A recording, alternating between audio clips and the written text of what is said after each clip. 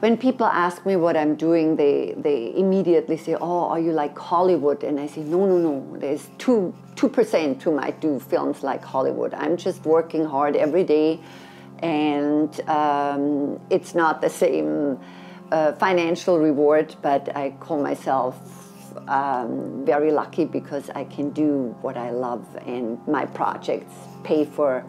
themselves, but it's constantly a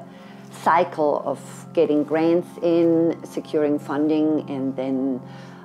you go in production, and sometimes the bank account is a little fuller and sometimes it's very depleted.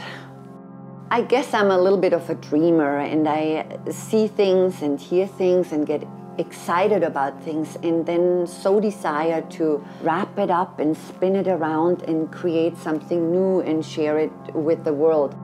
Of course, you can't do that in a job when you are given a project, but as an independent filmmaker, I have the luxury to go after subject matters or imagery that I like and create something. In Edmonton, we don't really have a huge film community,